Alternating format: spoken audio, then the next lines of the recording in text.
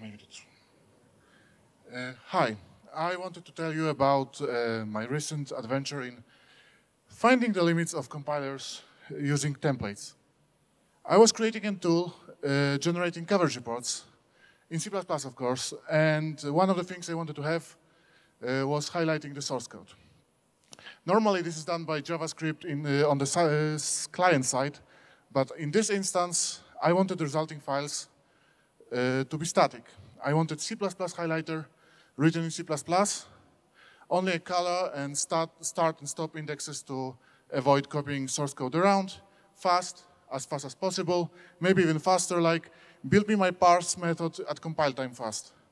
For this to happen, I needed to implement some parts of a few chapters of the standard, and that's all. At the beginning, I thought Boost Spirit, with its static polymorphism, was tailor-made to build these parsers, and as a bonus, the code I wrote looked almost exactly like the original rules. And then I thought to myself, this is a great learning opportunity. If I also write the templates, I could see how all this works together. I can, for instance, try to context all the things and see where this leads me. So instead of using Boost Spirit as provided by Boost, I made a simplified version of X3 and started to write things like this, where the actions in the square brackets get the spans from the grammars and register color categories with those spans. This is the same thing you would write in Spirit, with the exception of the context at the beginning. Now, if I stopped at this moment and think, I would probably be a little worried, because the type name of the header name is either 456 characters when compiled with Microsoft, or 218 when where Itanium ABI is used. Just for a rule describing header name. By the time I arrived at control line, Visual Studio 2017 compiler decided that starting with control line, nothing is worth being context, and rejected every declaration from this point onward. So I hit a wall and needed to change something to make the compiler accept my code again. Since it suddenly stopped seeing grammar expressions as context, I tried to simplify things with two tricks. One was putting the grammar inside a class as a const expression static member and writing the parse method as a proxy to that grammar. The other was to wrap a template around the lambda and use the static variable to hide the complicated bits.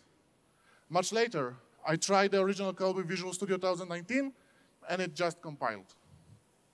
So what did I get from all this ruckus? With original code, working compilers took a noticeable time to compile this file alone. Unfortunately, Visual Studio 2017 produced nothing, and it took 1 minute to get there.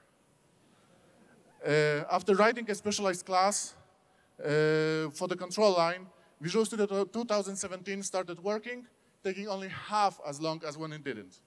The other compilers just went on.